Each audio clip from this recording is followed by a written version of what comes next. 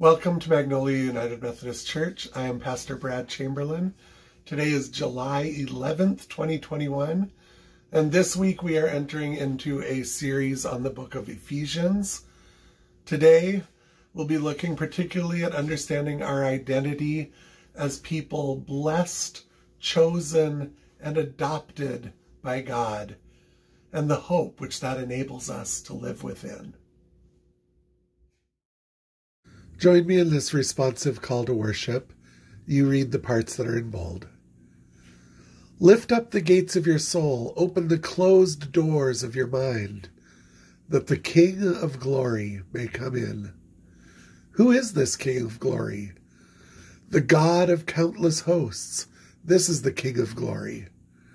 Praise be to the God and Father of our Lord Jesus Christ, who in Christ has blessed us with every spiritual blessing that is available throughout the whole of time and space. Today's reading is from Ephesians chapter 1, verses 3 through 14.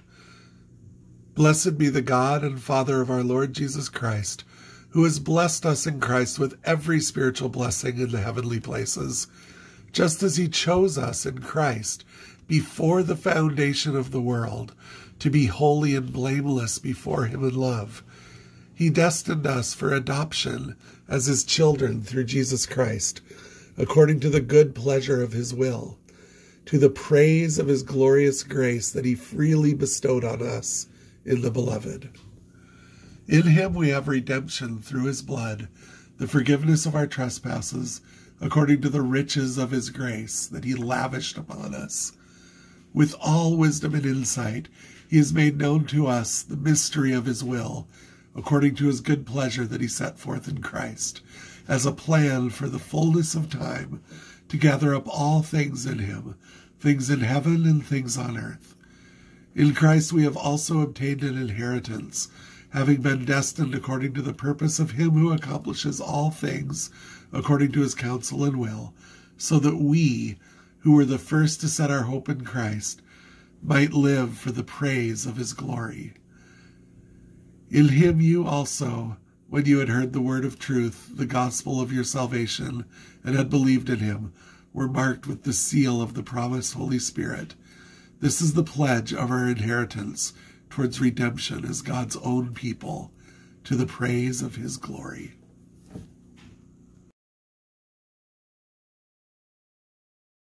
Let's read our prayer of confession together. We read in Ephesians that we were chosen by God before the foundation of the world to be holy and blameless before God in love. Such a privilege, such a responsibility. God chose us to be holy and blameless. We do try, but being holy all the time is not easy. Forgive us, Lord, when we fail. We read that we are destined for adoption as God's children through Christ Jesus. Such a privilege, such a responsibility. Our identity as members of God's family should be apparent to others. That means being recognizable as Christians through our words and deeds. Forgive us, Lord, when we fail. We also read that we were marked with the seal of the Holy Spirit, which is the guarantee of our inheritance as God's own people. Such a privilege, such a wonderful privilege, knowing that the burden of living up to such an inheritance has been taken off our shoulders because of the grace which has been lavished upon us. For God also promised that in Jesus we have been forgiven according to the riches of his grace. May we always be aware of the tremendous privilege which has been bestowed upon us by God, and may our response to such blessings be to live as graceful and as joyful followers of Jesus, our Lord and our Savior. Amen. Our Old Testament reading today is from Psalm 24. The earth is the Lord's and all that is in it, the world and those who live in it. For he has founded it on the seas and established it on the rivers. Who shall ascend the hill of the Lord, and who shall stand in his holy place? Those who have clean hands and pure hearts, who do not lift up their souls to what is false and do not swear deceitfully. They will receive blessing from the Lord and vindication from the God of their salvation. Such is the company of those who seek him, who seek the face of the God of Jacob. Lift up your heads, O gates, and be lifted up, O ancient doors, that the King of glory may come in. Who is the King of glory? The Lord, strong and mighty, the Lord, mighty in battle. Lift up your heads, O gates, and be lifted up, O ancient doors, that the King of glory may come in. Who is this King of glory? The Lord of hosts. He is the King of glory.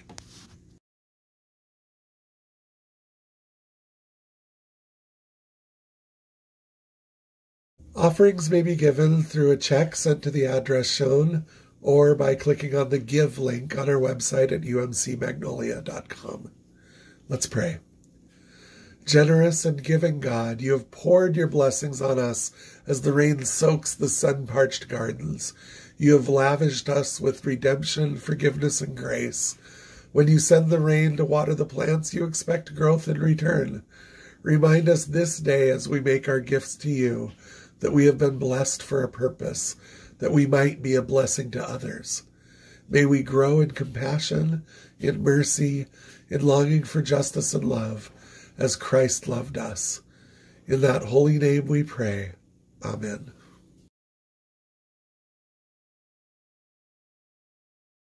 Let's pray the Lord's Prayer together. Our Father, who art in heaven, hallowed be thy name. Thy kingdom come, thy will be done, on earth as it is in heaven. Give us this day our daily bread, and forgive us our trespasses, as we forgive those who trespass against us. And lead us not into temptation, but deliver us from evil. For thine is the kingdom and the power and the glory forever. Amen.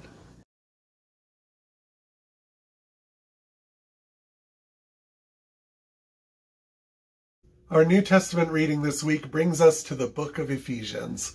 We'll be studying this book together in our services over the next few weeks. If you are like me, then you know that you can find Ephesians after Galatians and before Philippians and then Colossians, because, well, at some point I memorized that after the Gospels comes Acts, and then Romans, and then the 2 Corinthian books, and then we get to God Eats Potato Chips. Galatians, Ephesians, Philippians, and Colossians. So, we're digging into Eats, Ephesians. Ephesus was the Roman capital of Asia Minor, where modern-day Turkey is, at the cultural and continental crossroads between Asia, Europe, and Africa. It was a center of commerce. Paul didn't start the church in Ephesus. We don't actually know who did, but we do know that when Paul arrived, he helped organize the local Christians and their mission efforts to the surrounding parts of Asia Minor. In some of the early manuscripts, however, the location Ephesus isn't even found in this letter, and its origins have had a bit of debate since as early as the year 140. This letter may not have been written to Ephesus in particular, but was likely a letter written and circulated to many of the churches at the time, perhaps with a blank for the local congregation to fill in their location's name and make it personal. And to top things off, we also aren't really sure that Paul wrote this letter. Consensus is actually that he did not. This is based on text and word use analysis. There's just different words and phrasing in this than in a typical Pauline letter. And there's also some theological shift by the author from where most of the Pauline letters are. For example, Paul kind of saw marriage as a concession for those who were too weak to be single, whereas in Ephesians, there's a much higher view of marriage. It mirrors the relationship between Christ and the church. It's also different from the other Pauline letters in that there is no personal details of individuals or glimpses into Ephesian church life found in this book. But whoever wrote it, and whoever it was written for originally, the main theme expressed is God's plan to reconcile the Jews and the Gentiles, which was accomplished once and for all through the death and resurrection of Jesus. And the author's scope of this book, it's cosmic. God's final purpose is not only human reconciliation, but also unity and harmony in the entirety of the universe. The church, with Christ as its head, is a means to accomplishing that purpose. Ephesians starts saying, quote, "Blessed be the God and Father of our Lord Jesus Christ, who has blessed us in Christ with every spiritual blessing in the heavenly places, just as he chose us in Christ before the foundation of the world to be holy and blameless before him in love. He destined us for adoption as his children through Jesus Christ, according to the good pleasure of his will, to the praise of his glorious grace that he freely bestowed on us in the beloved." So, let's start here as well. You are blessed. You are chosen. You are part of the family. What does that mean for you? Do you feel marginal or unimportant, neglected? You are chosen by God. You are blessed by God. You are an integral part of the family. You belong. You are worthwhile. Your life has meaning. You are a child of God. Some of your human relationships have failed you, because humans will always fail you. But your identity, your worth, your sense of belonging doesn't have to be ruled by the frailty of humanity.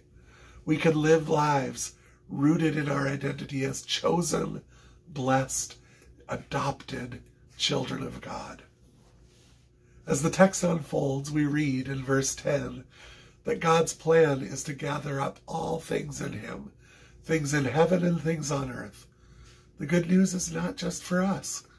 It is not to be contained within the walls or Zoom rooms of the community of faith.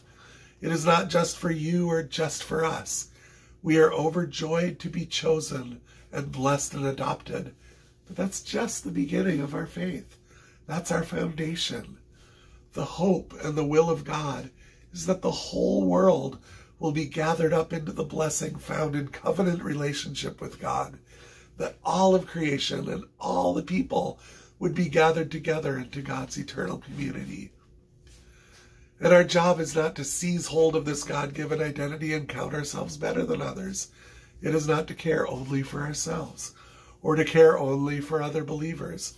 Our job, according to these verses in Ephesians, is not to draw lines of exclusion, but to live with wide open arms of grace-filled faith.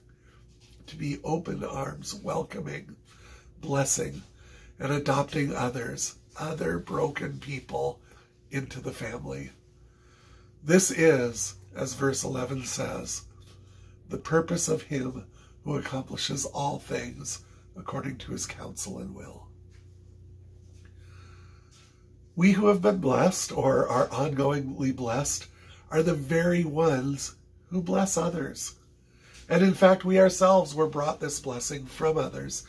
Think of the people who are important in developing your faith and in understanding your identity in Christ. And we now, together, are Christ's body. We have been blessed by others in the body and adopted into the family. And now we, the blessed, are the ones who bless. We who have been included are now the includers. The circle enlarges. We aren't the end nodes. We are wires in a circuit. If it doesn't flow into and through us, then the circuit is dead. We are the ripples which bring transformation into a world which sorely needs the influence of God's kingdom. We have to start. We have to start with owning the truth of our identity. We are chosen, blessed children of God. Done. Not changeable, not negotiable. We don't really want to own that for a few reasons. It's a lot to live up to, for one thing. I know I'm not worthy of it. I don't deserve it. I know the truth about me. These verses don't really apply to me. They might to you, but not to me. I'm too messed up.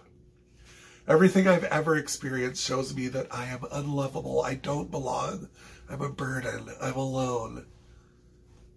Well, that is all lies, all vestiges of our earlier self.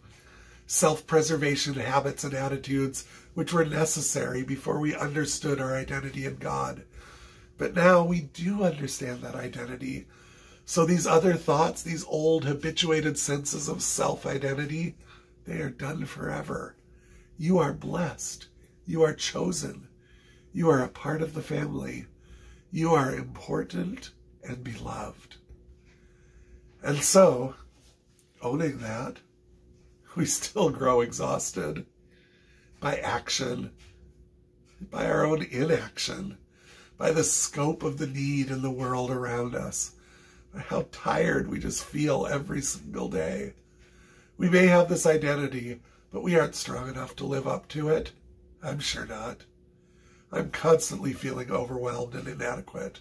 But guess what? God knows that. The verses in Ephesians 1 go on to show that we are given the Holy Spirit as our strength. If love is the energy that flows through us, the Holy Spirit is our lithium battery pack, or maybe our solar cells, creating within us the power to carry out our calling. We are given a promise of sustenance, a reminder that we aren't on our own in all of this. We are marked with the seal of the promised Holy Spirit, it says. This is not some future promise, like if you live just right, God will grant you the Holy Spirit at some future point because you earned it finally.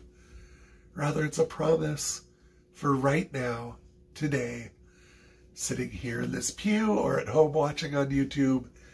You have the Holy Spirit. The divine Spirit is with you right now. You can count on it. You can lean into it. You can trust that you are not alone as you seek to live out the good news of blessing, inclusion, and adoption. And as a sign of that presence, there is a community that surrounds you, a community that is a part of you. The verse ends showing that all of this is so that we might live for the praise of his glory. The purpose of all of this blessing and inclusion is to bring unity and to offer praise to God. The idea of unity is found throughout this text in a way which disappears in the English language, at least in our dialect of it. Because throughout this text, you, second person, is never written in the singular. It's in the plural. It's you all, you guys, all of y'all. You all are blessed. Y'all are adopted. You guys all give praise to God. This is not an individualistic faith. It is not about just you singular or just about me. And it's not about just us as in you and me, but it's about us as in all of us, everyone. To individualize the faith is to misuse the essence of what is offered here. It is not singular. Presence, community, relationship, these are not singular. They are not you, singular. They are you all. The true impact of this faith is when we participate through the strength and love of the Holy Spirit in the life of the community, when we offer to God even our relationships as the means of witness and praise, and as we engage with a hurting world as a source of blessing, healing, wholeness, and peace. Through the Holy Spirit, we are able to be conduits of love, blessing, and inclusion into the world around us. The fruit of the Spirit is love, right? There are empty virtues all around us, which only become valuable when they are imbued with love. This idea is expressed beautifully by Richard Rohr, who wrote, "Justice without love is legalism. Faith without love is ideology. Hope without love is self-centeredness. Forgiveness without love is self-abasement. Fortitude without love is recklessness. Generosity without love is just extravagance. Care without love is duty. Fidelity without love is servitude. Every virtue is an expression of love. No virtue is really a virtue unless it is permeated or informed by love. We people are the same. We are empty until filled with love. And as we are filled with love, we are simply conduits of that love on to others. We are filled with the Holy Spirit, strengthened through God's love, blessed, included, chosen, and a part of the family, and are serving that, all of that love on to others. The author of Ephesians, probably not Paul, but maybe Paul, says that all of this is the result of the choice we made of setting our hope in Christ. This hope is not a thin wish. It's not a starlight, star bright, first star I see tonight, or a birthday candle kind of thing. Instead, it is the very purpose behind our living. It is the driving force that moves us out of despair and into joy, out of self and into relationship, and out of the church and into the world where we may live this hope out loud, as it says in verse 12, so that we, who were the first to set our hope on Christ, might live for the praise of his glory. Amen.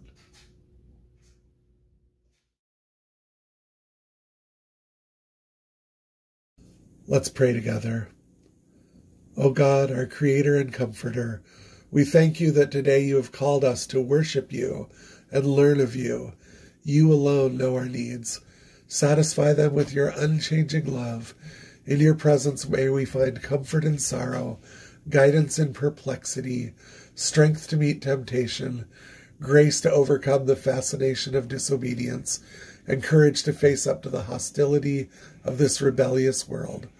Above all, may we meet Jesus and go out from our worship indwelt by his Spirit. In Jesus' name, amen.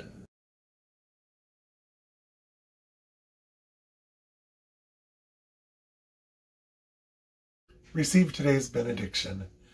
May Christ dwell in your hearts through faith, that you, being rooted and grounded in love, may have strength to comprehend with all the saints what is the breadth and length and height and depth, and to know the love of Christ that surpasses knowledge, that you may be filled with all the fullness of God. Amen. All right, bye. See you next week.